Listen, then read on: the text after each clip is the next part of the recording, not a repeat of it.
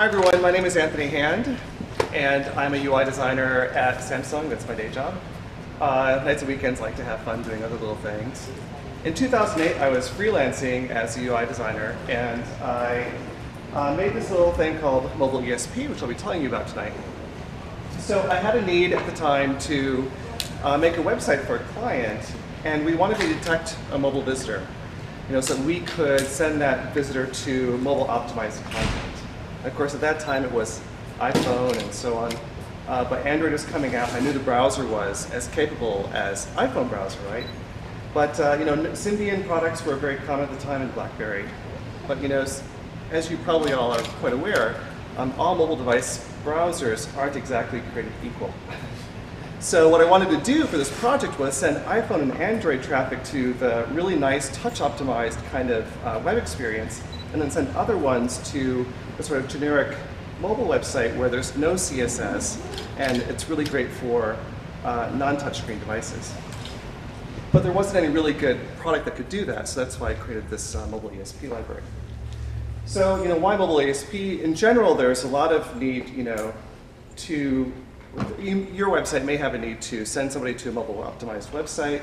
That means no Java, no Flash. A lot of regular desktop sites, of course, assume broadband nowadays, which means giant, massive picture files, tons and tons of little files. With mobile websites, what you want to do is do a lot of optimizations. So with this kind of knowledge, you can easily do that. What's also important is that nowadays, in 2012, the growth of traffic, web traffic on mobile devices is huge. It's not something that we can ignore anymore. Whether it's your restaurant that still has its menu in PDFs, or some other website. There are a lot of things, there are a lot of great reasons to know, is this visitor on a mobile device, and if so, what kind? What's also cool about MobileESP is that there's a very simple API, and that's what I wanted for myself. I just want to know, is it a mobile phone or not? So that's like the detect mobile quick method. But sometimes you might want a little more granularity, so the API has a bunch of classes or a bunch of functions built in for really, hopefully thoughtful types of questions like that. Like, I just want to know, is it iPhone tier phone device, like iPhone or Android or WebOS or some others? Or is it a tablet or a game console? And to just get a quick yes or no. It's pretty awesome. Okay, so here's an example of how to integrate it. So with this PHP code, I originally wrote the code in PHP, and I wanted it to be dead simple. One line, include the PHP object. Second line, instantiate the object. And the third line, ask it a question, whatever you're looking for. For example, if you just want to know if it's a mobile device, you can use this question here.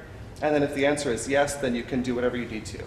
For example, on a website that is offering an app, maybe you created an app and you want to have a mobile version of your website.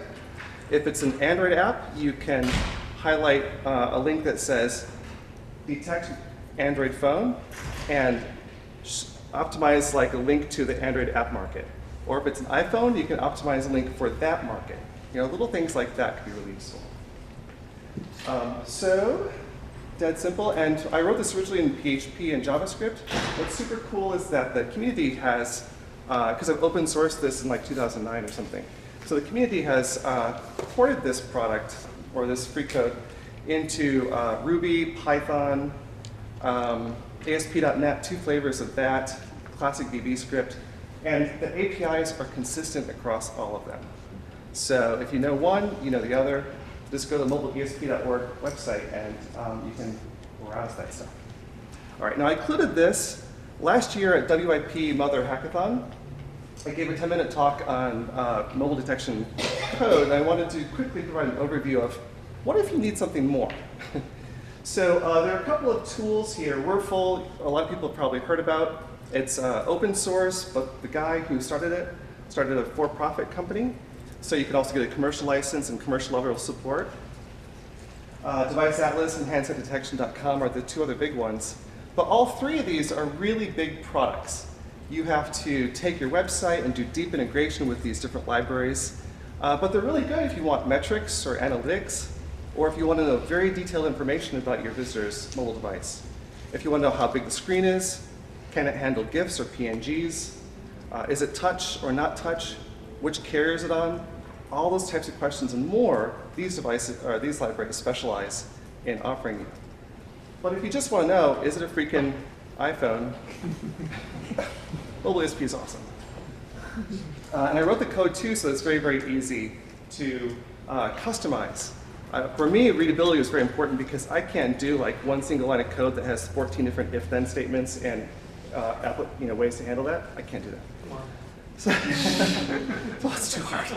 So I wrote a very simple, easy to read code, so it's very easy to customize as well.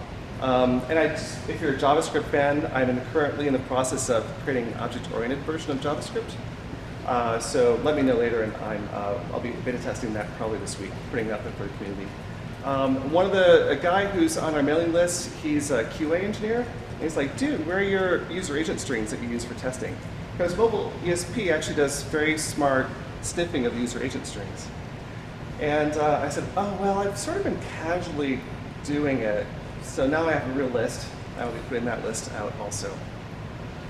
Thank you very much. That's the quick talk. Please stop by and say hello later.